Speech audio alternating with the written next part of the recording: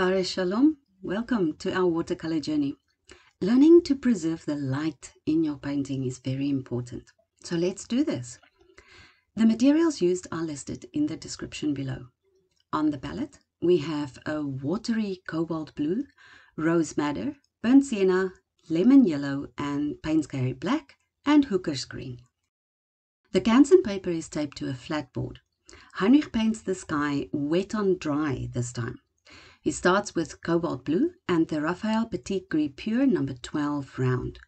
For this type of painting, a squirrel brush, a mop, or a quill will be the best because these brushes hold a lot of water.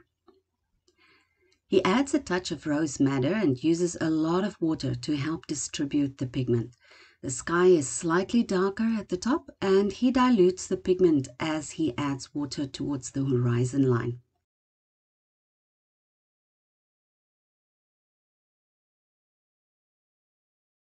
The rose madder helps to warm up the sky a bit and to create a bit of dimension in the sky.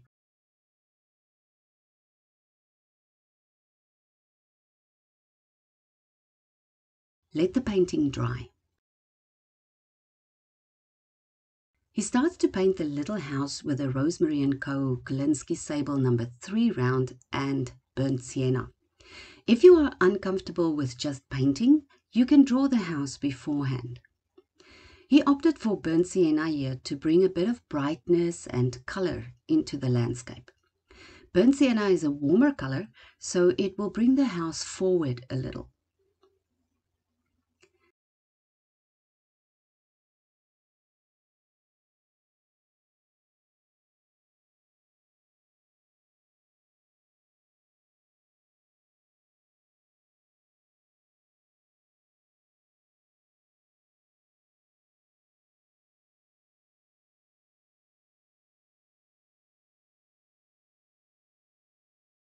He wants the trees in the background to be very pale, so he mixes a grey from Cobalt Blue and burnt sienna with a touch of lemon yellow to start the trees around the house.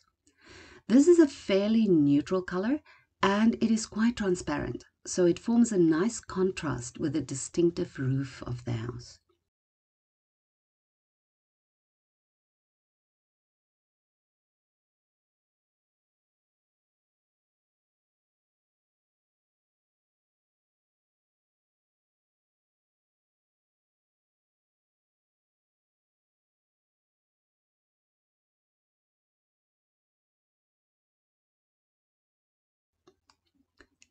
He adds a touch of cobalt to the base of the trees to create some shadows and to establish different values. Keep the mix light and watery to preserve the transparency of the pigment.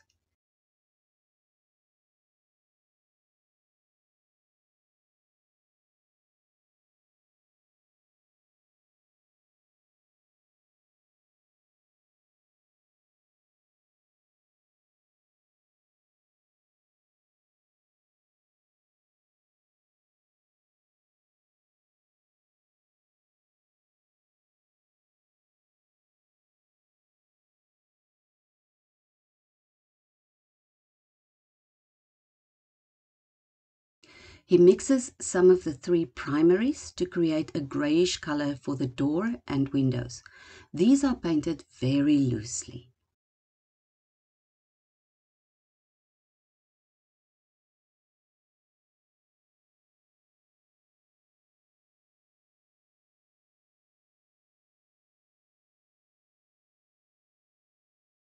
He randomly uses the colors on the palette to paint the trees on the right. Again, he mainly uses the 3 primaries to get a fairly neutral color for this first layer.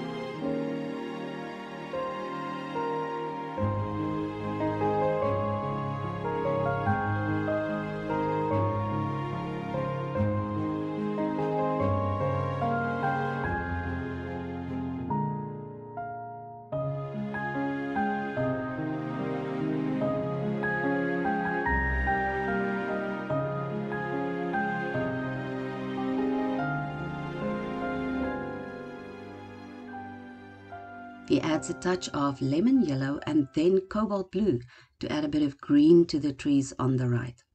This is a little bit warmer than the neutral background, so it creates depth. The warmth comes to the front and then the neutral pushes back a little bit.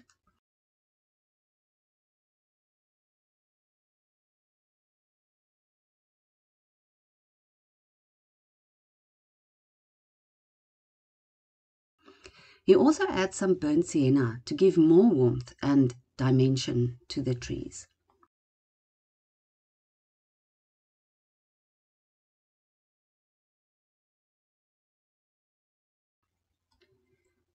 He mixes some Payne's Gris and burnt sienna for the tree on the left.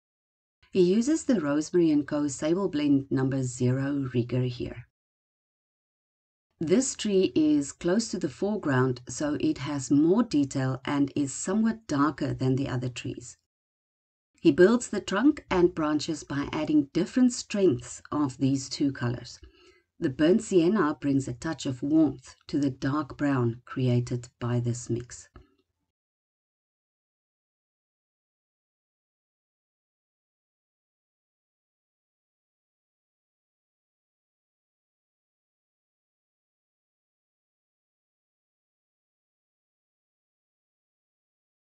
He keeps this tree fairly scraggly because it only serves to direct your eyes to the house.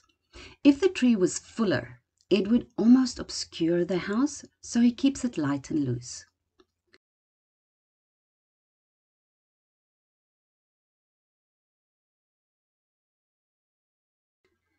Remember to ground the tree by drawing a few lines underneath it. This will also serve as the shadow of the tree.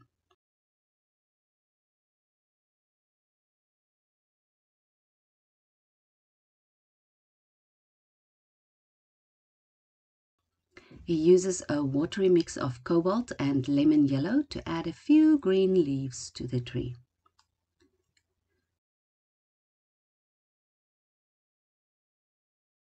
He adds a tiny fence line to create interest. This is done with Payne's Gris and it's very loose, just a suggestion of a fence. The little poles are not precise. They lie in different directions at different angles to keep it interesting. He adds some trunks to the trees in the back and then mixes Payne's Gris and Hooker's green to form a very dark shadow green for the trees. The light is coming from the left, so the shadows are on the right. This also helps to build your values. The white of the paper is your lightest value. Then the neutrals become the middle values and the dark green gives the dark value. Now you have depth in the little forest, and it is a lot more interesting to look at.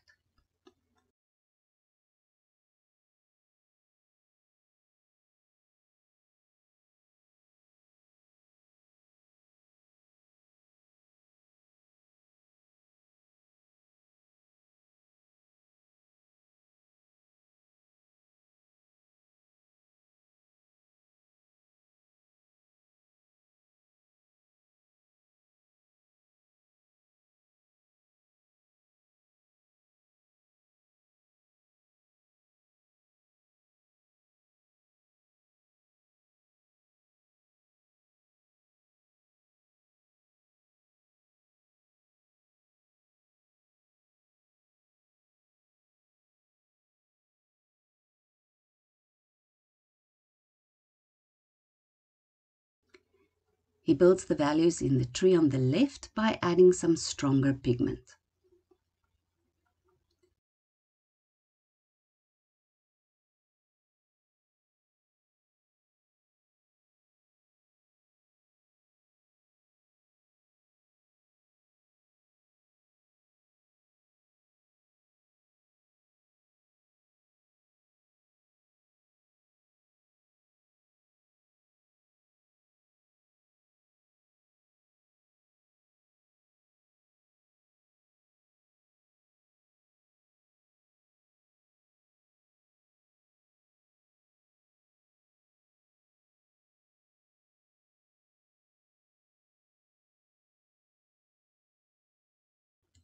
He mixes a bit of blue and rose madder to create a soft purple for the shadow side of the house.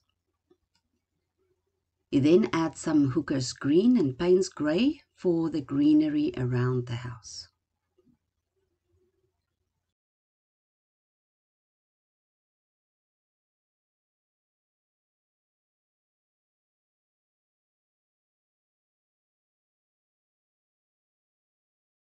He uses a watery mix of Cobalt Blue and Payne's grey to add shadows to the snowy field. These shadows help to define the terrain.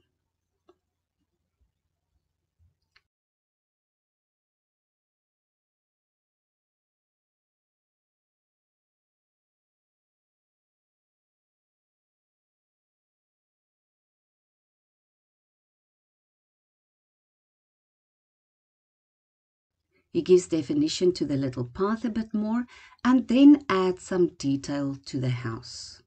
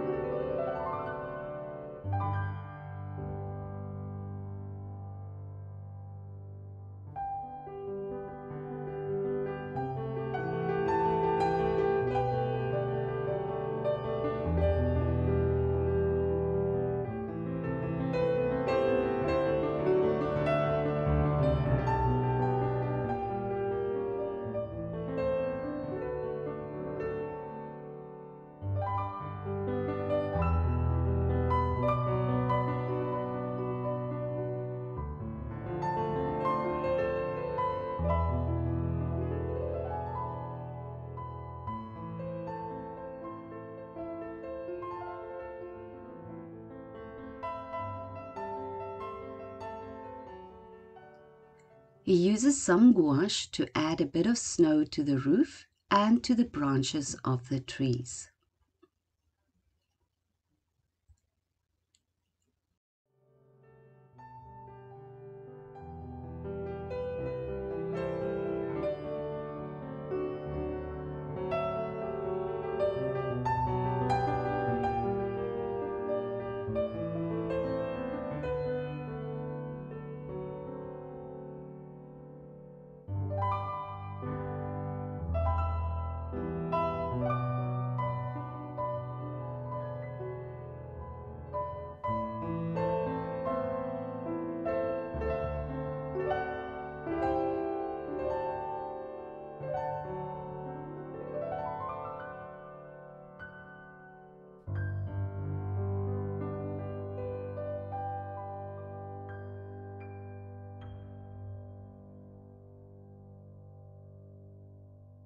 Please do us a favor and comment on this video.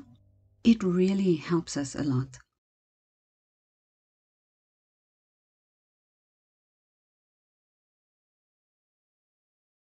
You are also welcome to share your paintings with us on Instagram.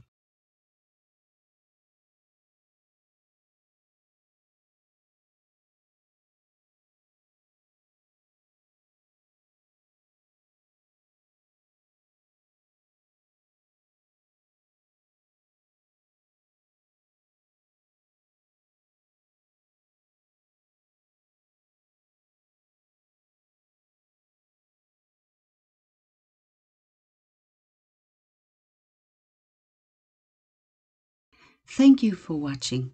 We hope to see you soon. Vaya con Dios.